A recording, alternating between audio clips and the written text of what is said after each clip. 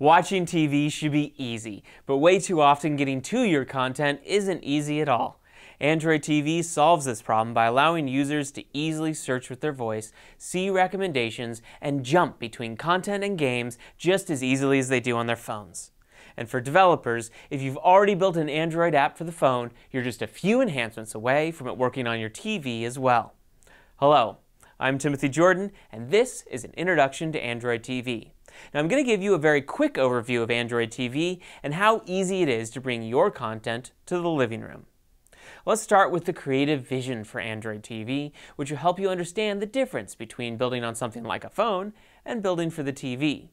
To sum this up quickly, you'll want to create an experience that's casual, cinematic, and simple.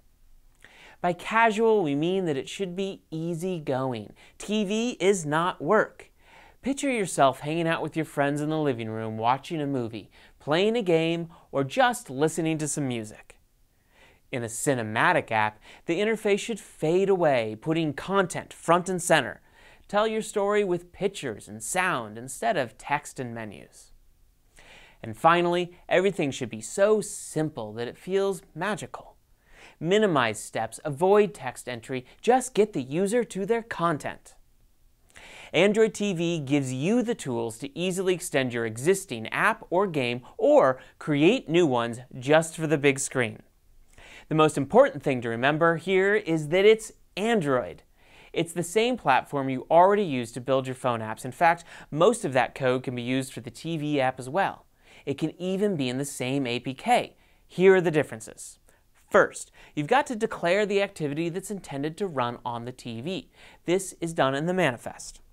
Second, you'll want to update your UI to use the Leanback support library. It's not strictly required, but in most cases it'd be silly not to use it because it makes building a great TV UI easy with widgets such as Browse Fragment, Details Fragment, and Search Fragment.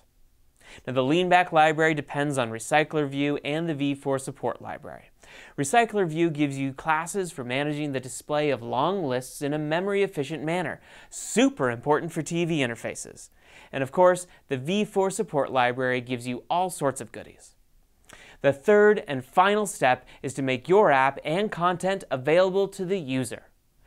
With the activity declared in the manifest, your app will already show up in the Apps or Games section.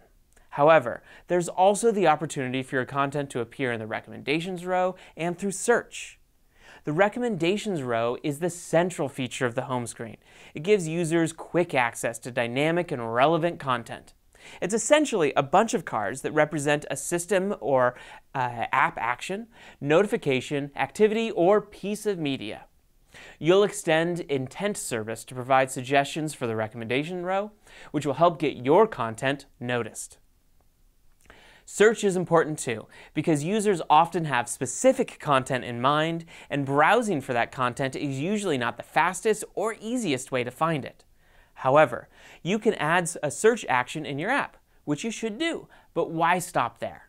You can also define a content provider to make your content available to Android TV's global search. Android TV brings the Android platform to the living room.